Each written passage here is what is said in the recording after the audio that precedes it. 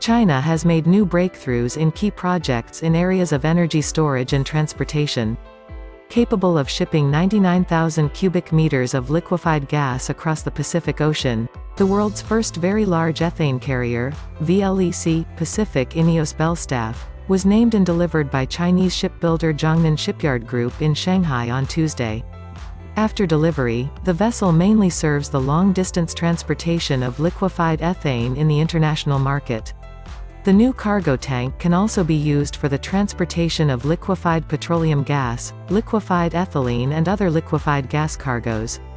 Meanwhile, the China National Petroleum Corporation, CNPC, the country's largest oil and gas producer, said that its full-bore gas production reached 154 million cubic meters on Tuesday, a record high in a single day in terms of gas production.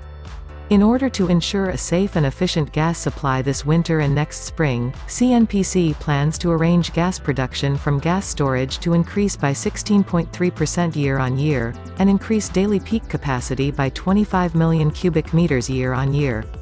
The China Three Gorges Corporation said on Tuesday that the throughput of the Three Gorges Dam, the world's largest hydropower project, reached a record high of 150.58 million tons in 2021, up 9.29% year-on-year.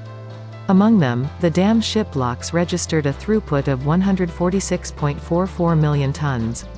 The Three Gorges project, which became operational in 2003, consists of a dam measuring 2,309 meters long and 185 meters high, and 5-tier ship locks on the northern and southern sides.